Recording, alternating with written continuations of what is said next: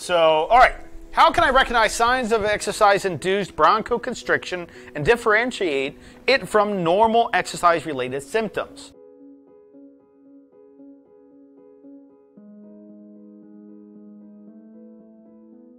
Bronchial constriction is what? The constriction of the bronchi, right? So we have a bronchi, okay? You have the bronchioles, bronchi, go up to the trachea, comes out, So you got your airways. So what are we talking about? Asthma, okay? We can talk about asthma. We can talk about acute bronchial constriction versus chronic, okay? But needless to say, bronchial constriction. So you're exercising and you're starting to wheeze, but the wheeze goes away in just a little bit versus your wheeze continues. One's an acute episode that, the body took care of, while the chronic one, the body's having a hard time managing. And then you would use a certain medication like albuterol to dilate the airways so the constriction is dilated. It's not constricted anymore, it's open. Your airways are open, making it easier to breathe. So how do you know if you have exercise-induced asthma? Well, it goes without saying. You exercise, it's not necessarily because you get very out of breath. Like completely out of breath can be like, I have high anxiety, I have maybe...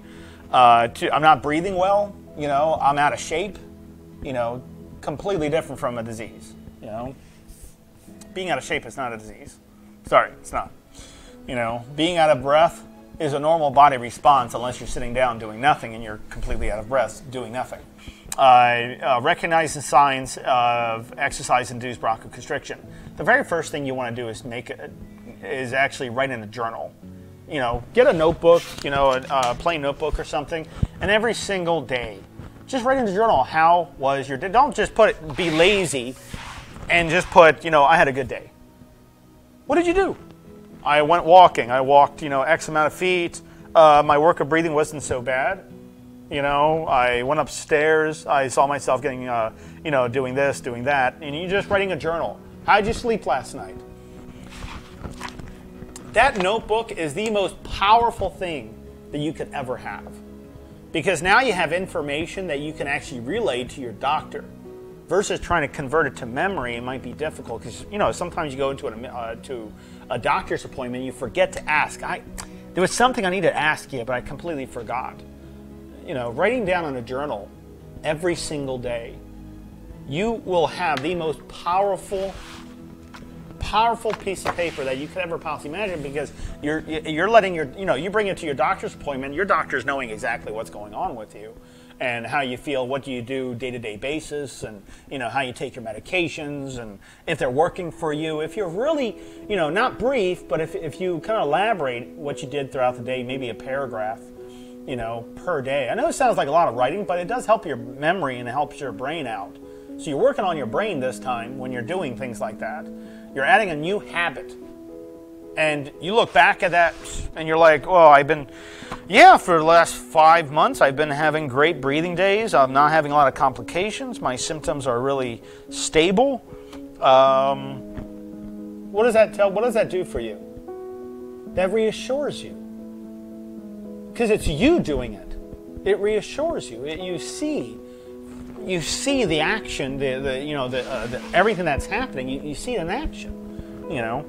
So writing in a journal is step number one, primary. Writing in a journal. Just keep a journal, keep a log of what you do.